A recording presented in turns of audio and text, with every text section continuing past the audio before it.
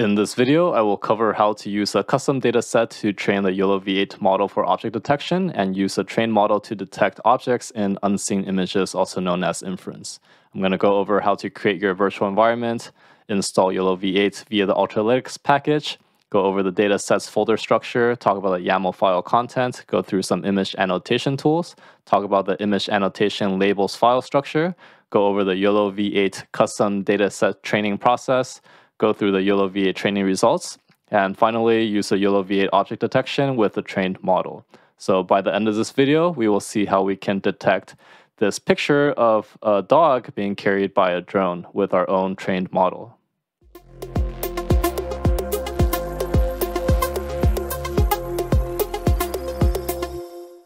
To create your virtual environment, go ahead and run this command here and activate it. Next, you want to install your Ultralytics package. So if you plan to use your GPU, make sure you install PyTorch using this command. And finally, you could use the pip install Ultralytics to install the YOLO. Now, for your datasets, you want to put it inside your datasets folder inside your root directory. And inside of here, you're going to have your train and valid folders, which you can specify in your YAML file, which we'll discuss later. So here you can see inside train, you're going to have images and labels. Valid is also going to have images and labels. And for the labels, it's going to have a corresponding name to the name of your image. So for example, image1 is going to be .jpeg, and then the corresponding label is going to be image1.txt, and same for the valid folders. So now let's take a look at our YAML file. So you can see I have my YAML file inside my datasets folder, but you could have it anywhere you want. As long as you tell the path where it is inside your code, which we'll talk about in a little bit. And the content contains the following. So you can see we have our train and valid. So these are the path relative to the datasets folder. So this is telling us where we store it. And then you're going to specify the number of classes as an integer. And then the names is going to be the names of your classes. So here I only have drones, which is going to be an int, and then the name of your class as a string. But if you had more than one, you're going to fill out 1 and 2. So if we take a look at the actual data.yaml file that I have, it looks just like this, okay? So these are some image annotation tools you can use if you want to annotate your data set. You have label image, RoboFlow, CVAT, VOTT, and label box. But for my case, since I got the drones data set from somewhere, the data has been already labeled, so I don't actually need to label it. But you can also create your own annotator using the help of ChatGPT if you want a more customized approach. Now let's take a look at the image annotation labels file structure. So we can see that inside our txt file, we're going to have the class index, the x center, y center, the width object, and the height of the object. And for each object, you're going to have a new line. So all of these values for the actual object is going to be actually normalized based off of the width and height of the image. So it's going to be values that's going to be less than 1 since it's normalized. And you can see that all of these dimensions are defined in this picture down below. So as a concrete example, you can see that for pic 31, we're going to have our first class, which is 0, which is our drone. And then these are all the dimensions that's been normalized. Now we can take a look at our YOLOv8 custom dataset training. So we have a train custom dataset function, which we will pass in the name of our run. And inside of here, we're going to call our object detection class and then call the train function. So when we call the object detection class, what we do here is we set up our directory.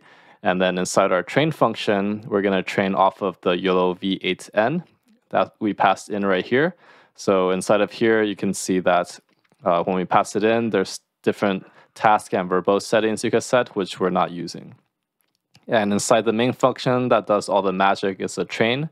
So these are some parameters that I'm using. You have an image size, the epoch, the batch, the project name that we have. So this is going to be the directory. We're going to put it inside our train, and then you can name whatever you want for the name of your run.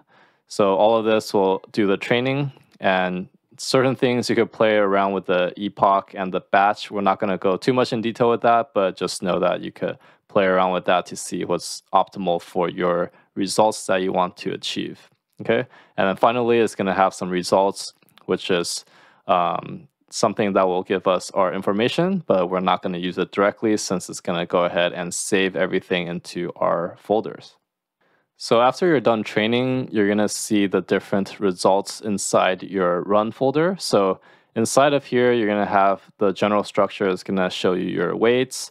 It's going to have your best and last weights available. You're going to have a confusion matrix normalized, your P curve, R curve, and your results. So you can see inside my weights, there's the weights that are available. And you can see we have some confusion matrix that's normalized and not normalized. And you can see the different labels, the P curve, the PR curve, R curve. And you can see these are the different training batches that we're using. And you have the validation labels as well. So inside of here is the results. You can see that these curves here show you your MAP, which is increasing, which is good. For my example here, I'm just using a very small subset of the data set and just not using too many epochs and batches just to demonstrate how to train. So just getting something quick out. But you can see here that the MAP is increasing. So for the MAP, you have at the 0.5, you typically, what that tells you is a 50% overlap. And the closer it gets to 1, the better. But you might need more training to get there. And then the 50 to 95 is going to have a more stringent requirement, which talks about 50 to 95% overlap. So you go ahead and take a look at that and see what results suits your application. But the best way is to just see how it performs with your actual data and then make a decision from there if your training was good enough. Now, finally, we could go ahead and run our detect object using custom trained model. So here we're passing in the results, which is the name of our run, and then we have our image that we're going to test. So inside of here, again, we create our object detect object, and then we call the predict function. So we're going to pass in our run instance and our image name. So if we jump into our predict, you see here we have our weights path, which we specified. We're using the best. And then here we have the image path, which we specify the example that we want to test. And then we initialize our YOLO function with our weights path. And then from our model object, this predict, what this predict is actually going to return is results, which is a list. So we have to loop it through the results.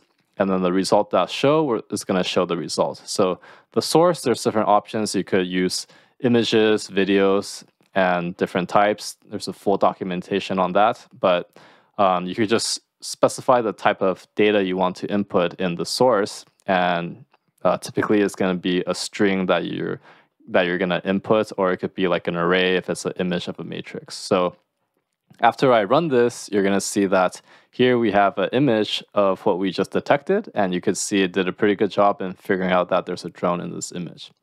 If you want to see YOLOv8 running in real time, check out the video that I have up here.